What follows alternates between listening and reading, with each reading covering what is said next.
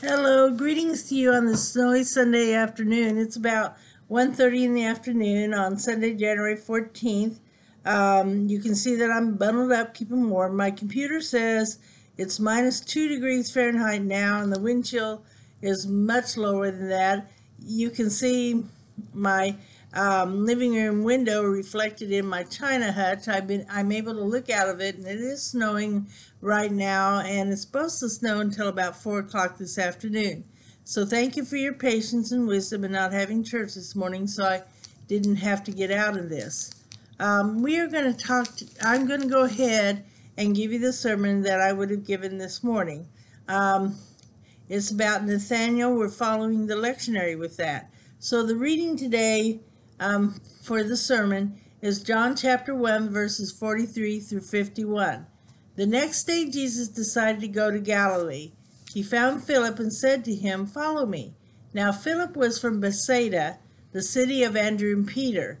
Philip found Nathanael and said to him, "We have found him about whom Moses in the law and also the prophets wrote, Jesus, son of Joseph from Nazareth." And Nathanael said to him, "Can anything good come out of Nazareth?" Philip said to him, "Come and see." When Jesus saw Nathanael coming towards him, he said of him, "Here is truly an Israelite in whom there is no deceit." Nathanael asked him, "Where did you get to know me?" Jesus answered, "I saw you under the fig tree before Philip called you." Nathanael replied, "Rabbi, you are the Son of God. You are the King of Israel." Jesus answered, "Do you believe because I told you that I saw you under the fig tree? You'll see greater things than these." And he said to him, "Very truly I tell you, you will see heaven open and the angels of God ascending and descending upon the Son of Man." A few years ago, Steve and I took a trip and we went to Yellowstone National Park, and I've heard some of you talking that you've, gone to the same place.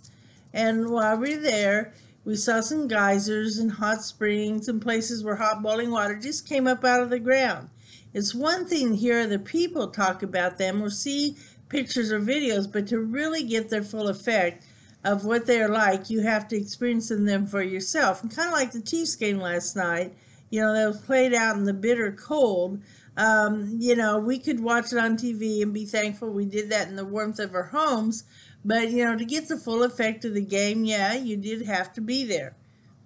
When early explorers first went to the Yellowstone area, they came back with reports of the geysers and hot springs and such, but people did not believe them. They thought they were just fantastic stories that people made up. They didn't believe it because they'd never seen anything like that before, so they didn't experience it for themselves. So sometimes I watch shows on the food networks, one with Guy Fieri in it, and he goes around the country and tries out different restaurants, and they call it diners, dive-ins, and dives. It's kind of interesting to see the different foods and places he goes, and he tries to describe what the food tastes like, but unless you can actually taste it, you don't get the full experience.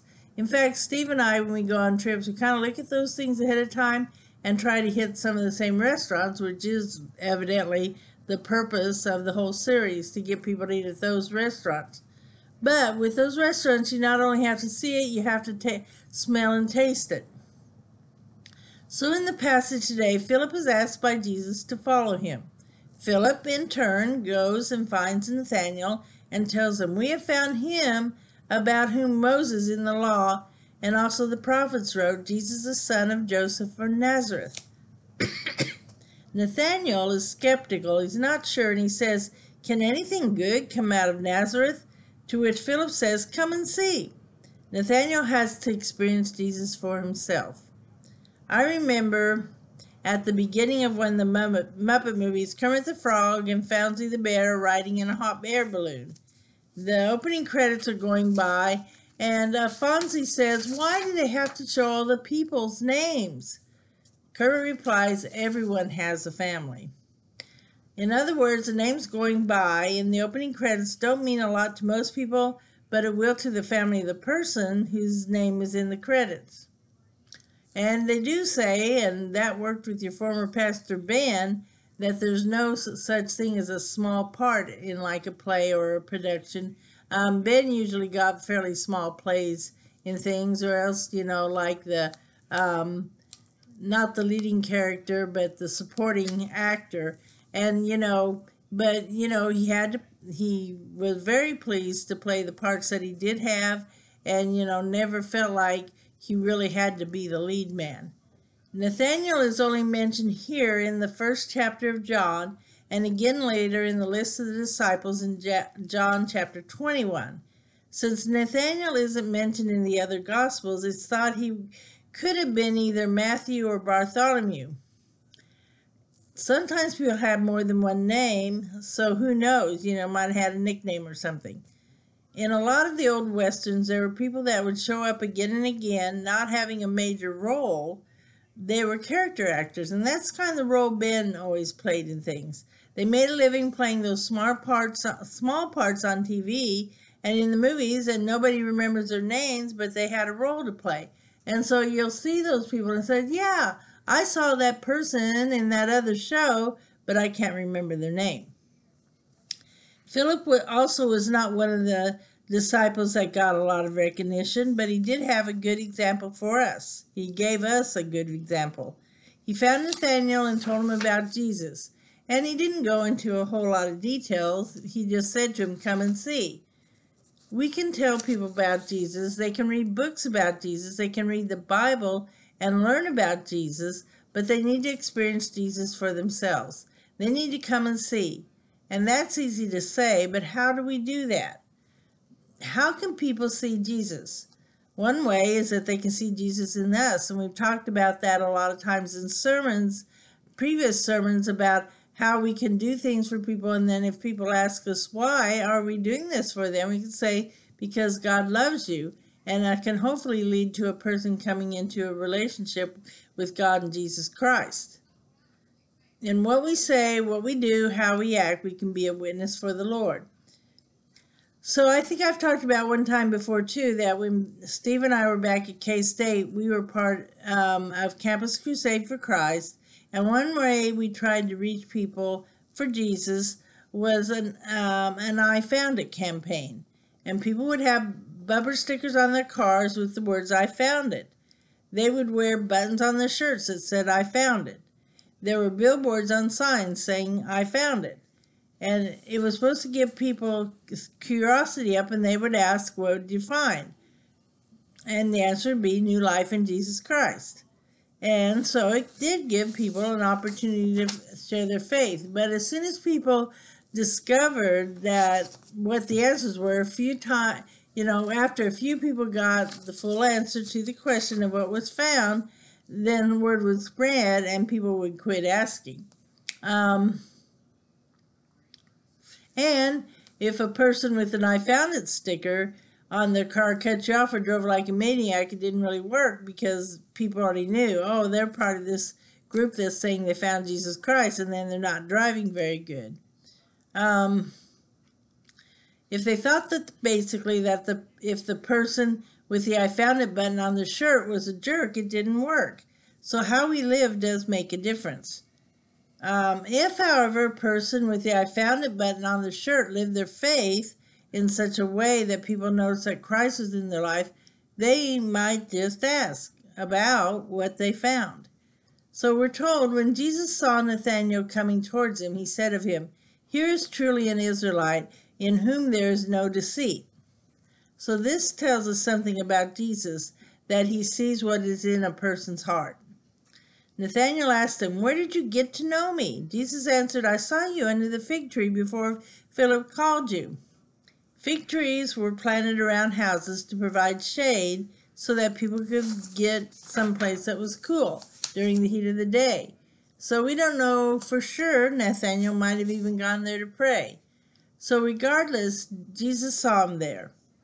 Then Nathanael makes a declaration, Rabbi, you are the Son of God, you are the King of Israel. And it doesn't seem like it took a lot to convince Nathanael of who Jesus is. For other people, it might take a little more time, and then some never come to believe. They have to experience Jesus for themselves, and they have to come and see. It is that way for people in our time as well. Some come to faith fairly easily, others may take some time, and still others will never believe. There's the Bible story about, the good soil and the hard soil. And, some people, even though the seeds are planted, faith never grows. Philip told Nathanael, "Come and see," and he saw. Jesus told Nathanael, "Do you believe because I told you I saw you under the fig tree? You will see greater things than these." As time goes on, Nathanael will see Jesus perform miracles, heal the sick, the blind, and the lame. You'll see Jesus walk on water and bring people that are dead back to life. But also, eventually, he will see Jesus crucified, but also see him after the resurrection. So we'll all see Jesus in our own way. We'll all experience Jesus either through knowing within our heart by what we read in the Bible or by seeing him in others. Nathanael said to Philip when he first heard about Jesus, "Can anything good come out of Nazareth?" Unfortunately, sometimes we've heard the same thing about southeast Kansas. One time, a fellow pastor said that Pittsburgh is an oasis in an intellectual wasteland. And Steve and I didn't like that because he was putting down the rest of us in southeast Kansas. But what eventually happened to him, charges were later brought up against him for inappropriate behavior, and he left the ministry. So, I guess what goes around comes around. The thing is, God can use us no matter where we come from or what our situation is like. So another way God could use us today is that if we pray for all the people that have to get outside to take care of our animals and such. I have been seeing some postings on Facebook about people going outside and having to do that, and some unsafe things have happened. Nobody that I know of has gotten hurt yet, but it is very dangerous out there. And we also might pray for the homeless people. Because of insurance reasons and such, many churches have not been able to open up their churches for homeless people. There are a few places that have been, and in Crawford County anyway, all the public libraries are going to be open, that they can go there. So let's say a quick prayer as we close. Lord, I just thank you that we could have this time together right now, and just help these words bless someone, and just be with all the people that do have to be out in the weather. Keep them safe, and also we pray for the homeless people that they get the care they need. In Jesus' name we pray. Amen.